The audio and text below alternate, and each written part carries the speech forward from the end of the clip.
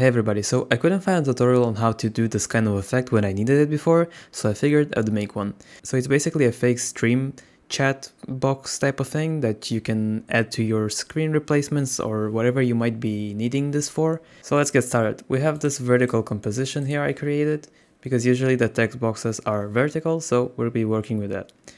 Let's create our text here, saying chatter1, or I don't know, chatter1, yeah. Hey.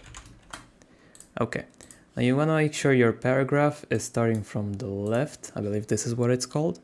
Place it right here. And that is good enough. Okay, so we'll be starting by creating 3 keyframes.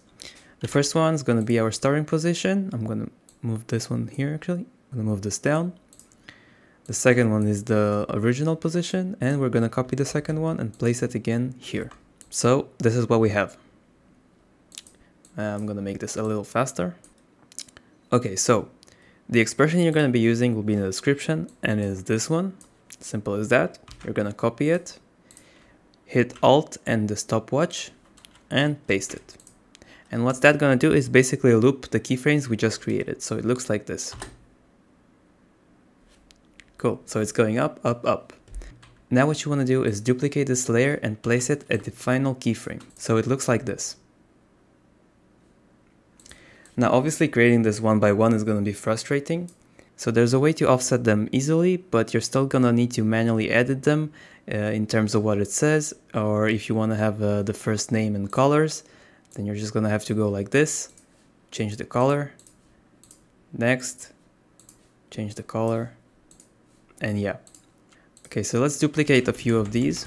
I'm going to select them all, go to the last keyframe, and by hitting U you can see all the keyframes. Go to the last keyframe, hit Ctrl-Shift-D, and delete. Now with all these deleted layers, you're going to select them, right-click, go into Keyframe Assistance, and Sequence Layers. Make sure Overlap is not selected, and hit OK. And as you can see, our layers overlapped, but they died too quickly, so what you want to do is select them all again, and simply extend them manually like so. And now if you play it, we have a chat. Now yes, this can be frustrating to go one by one, but you can use like name generators and everything to just copy paste and do this in under a minute. Then once you do this, you can just select everything, pre-compose it, yes, duplicate it, and move it up about here to where it ends. Let me just line this up. And there you go, we have an infinite chat going, and you can duplicate this again and again depending on what you're using this for, if you don't want to start off with an empty chat box or anything like that. So let's say we're going into our screen or whatever. I was implementing these on the screen before, and I'm going to drop the composition we just created, like so. Scale this down, and we're putting it here.